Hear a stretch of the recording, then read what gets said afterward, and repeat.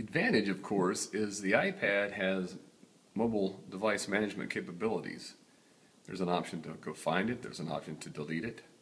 In fact, it's very configurable and very secure with the iOS. The other advantage is that all these documents that you're looking at right now are saved in the cloud. There's no storage that's happening here other than just local processing storage. So if I go pick this document, say this communications architecture draft document, when I select that thing, that's actually going out to the cloud and pulling that up. And with the keyboard, the interaction, the problem people have with iPads is the stupid keyboard. Well, with this thing, it's great. This is actually pretty nice.